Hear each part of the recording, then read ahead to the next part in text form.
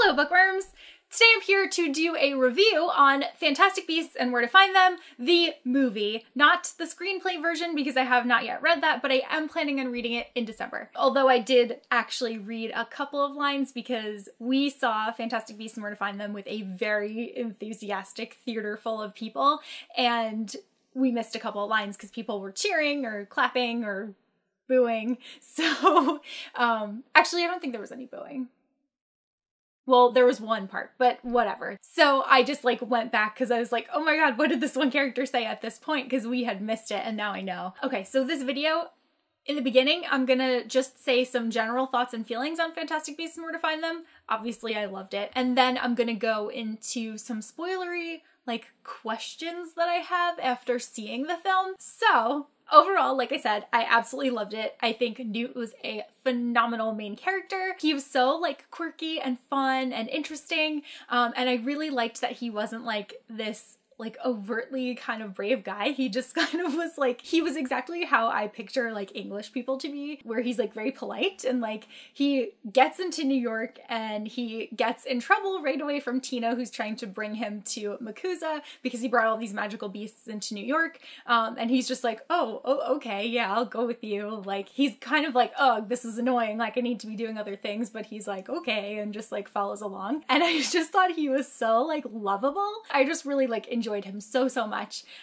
He was probably the second best character in the film for me. The first best character being Jacob, who's the only Muggle in the film that has a very prominent role. Jacob was hilarious. He was the perfect comic relief that was needed in certain situations. Just everything that he did was so funny, and I especially just loved all of his banter with Queenie. The two of them together were so amazing, and I just love them so much. So I really loved Queenie a lot more than I was expecting to, because she initially looks like one of these characters that is going to be very feminine and a little bit with her voice and stuff, it might give you the impression that she might be a little bit ditzy or whatever, but she knows everything that's going on. She's able to read minds, and she's not someone that just takes what is given to her. She will go out and change the situation if need be. And I was just really surprised by her character and how much I really liked her. Tina for me fell a little bit flat.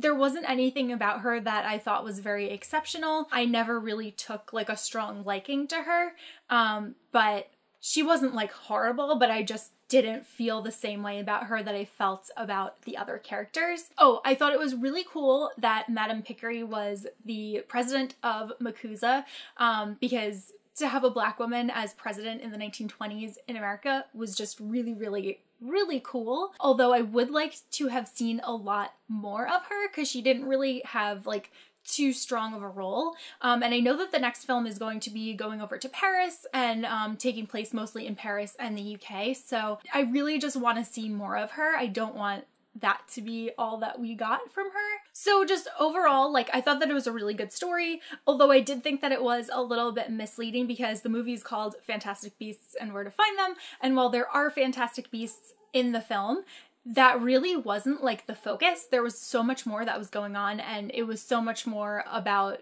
some other things. That was almost a secondary diversion type story that was just distracting us from the real story while we got to know these characters. I also am really upset that David Yates said that the characters that we got to know in this film won't necessarily be the heart of the final 4 films in the franchise, because I really love them and I really just want to see more Newt. But anyway, those are my non-spoilery thoughts. I loved this movie so much, as I'm sure that all other Potter fans did, and I'm so pleased that there's going to be more of them and that there is so much more story to explore. But now I'm going to get into some of these spoilery questions that I found myself asking once I finished watching the film. So the first thing that I was asking myself was, as soon as I left the theater, at the end of the film, Newt leaves Tina and he gets on a boat to go back to England, and I'm huh, how far can a wizard apparate? Because there was so much apparating in this movie, and then he gets on a boat at the end, and I was this is confusing. And I get that it is good for being dramatic because it's this cute ending scene between these two characters that we know end up getting married, but also I was like, why didn't he just apparate wherever he needed to go? So I looked it up online afterward, and they said that there is like a certain radius for how far you can apparate. So maybe he was taking a boat to the place where he would be able to apparate from. But then I also don't understand why he wouldn't just apparate to that midpoint and then apparate from the midpoint to his final destination. So that was a little bit confusing to me. The next questions that I had were also pertaining to Newt and his character, because as we know, Newt got expelled from Hogwarts. But if Newt got expelled, I was very curious why he was able to keep his wand, because we know that Hagrid wasn't allowed to. And then also, how did he learn to apparate, and how did he learn to do such advanced magic when he wasn't allowed to finish his education at Hogwarts? Wasn't he too young to have learned what he knew? And wasn't he like wouldn't he get in trouble for using magic as an underage wizard outside of school? Or did he only start doing advanced magic once he was of age? And then can you not get like persecuted for using magic if you're above age, even if you haven't had a full formal education? So that was confusing to me. And afterward, me and my friends were discussing it, and we were wondering if maybe he is one of the earliest students to get expelled from Hogwarts, and he kind of set like a precedent for future students, and maybe that's what the case was. But it was still just confusing, because obviously we're going off of what we know from Harry Potter here. Another question at the end of the film was whether Queenie was going into Jacob's bakery to give him his memories back. I mean, we know that he had some kind of like subconscious memory of everything, because all of his baked goods were designed after the beasts that we saw in the film. But I just want to know, like, then did he remember Queenie? Did he not remember Queenie? Are they gonna like start over with this whole like relationship thing that they kind of formed again?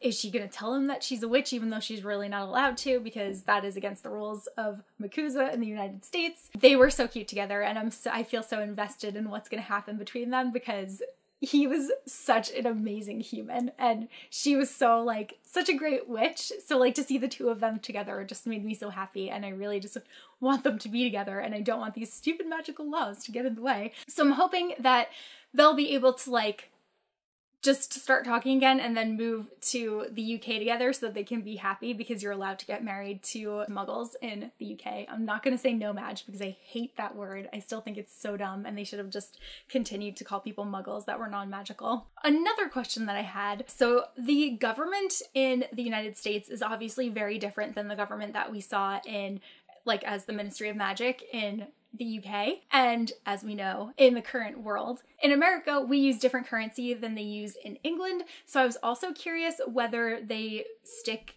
with like galleons and stuff in the American wizarding world, or if they have their own form of currency as well. That's like kind of pretty irrelevant, but it's just like a little detail that I was curious about. Now for like the giant reveal part at the end. So as you know, because I'm assuming that you saw the film if you're watching this far into the video, at the end of the film, Graves turns into Grindelwald.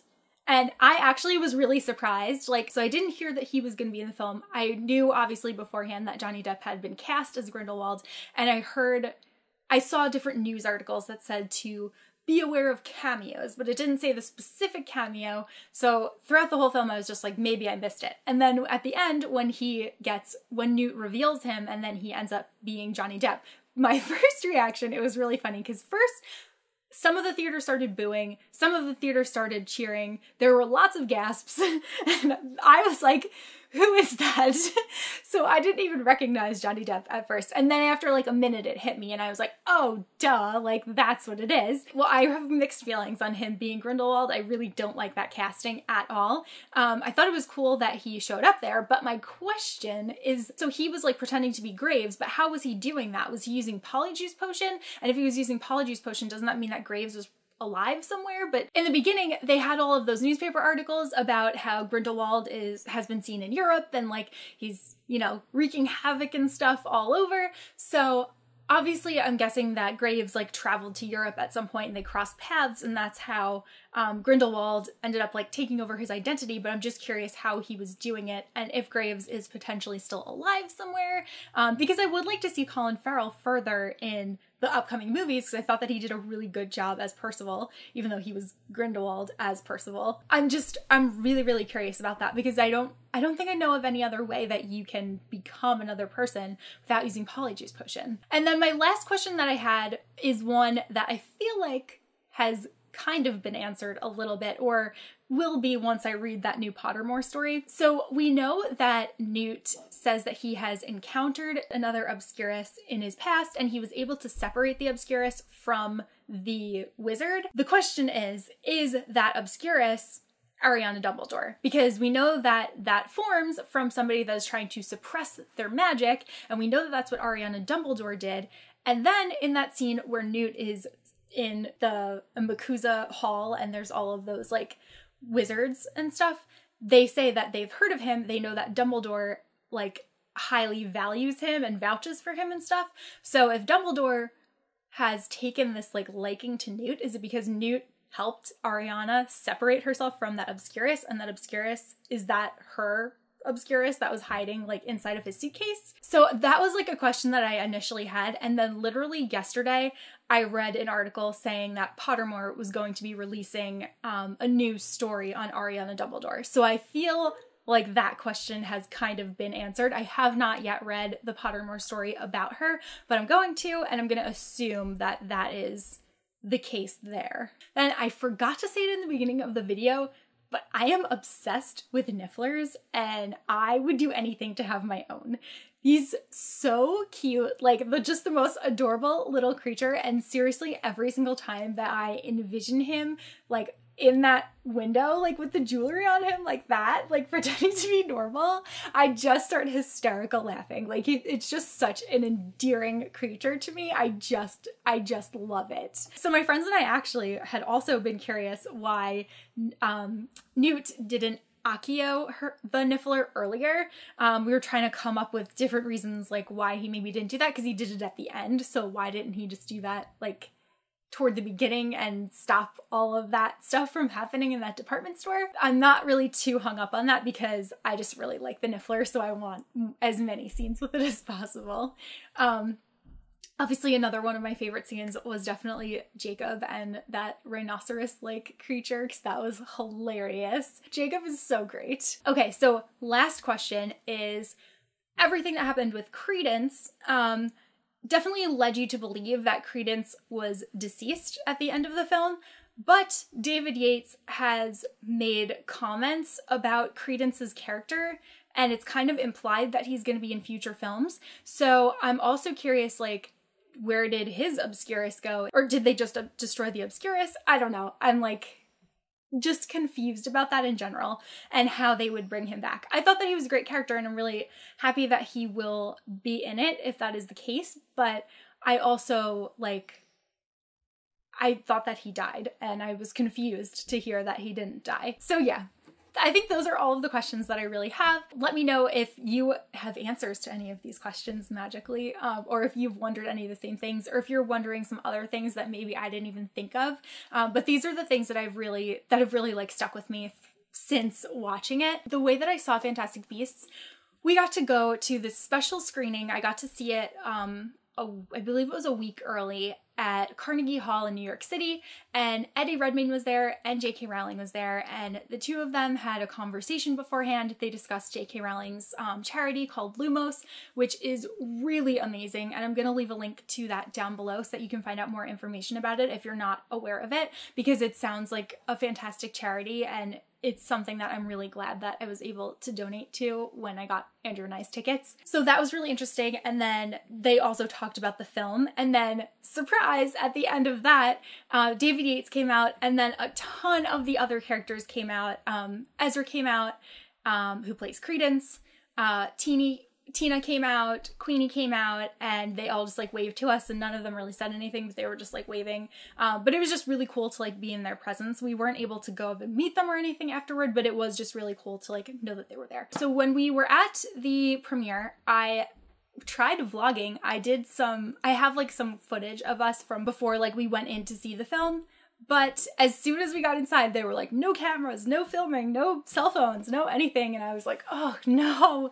And I really wanted to just get like a shot or something of them on the stage. But obviously I was seeing Fantastic Beasts early and I was not about to take any kind of chance that could lead me to be kicked out because I was seeing this film. So I'm really excited that I got to do it. I'm sorry that I didn't get to vlog it. That's why I didn't have a Fantastic Beasts vlog, because it wasn't very eventful after, but when I wasn't allowed to film like the most exciting part of seeing it. Let me know what you thought of the film. Let me know if you have any other questions about it or if you have any answers to my questions. And I will see you guys soon with a new video. Bye!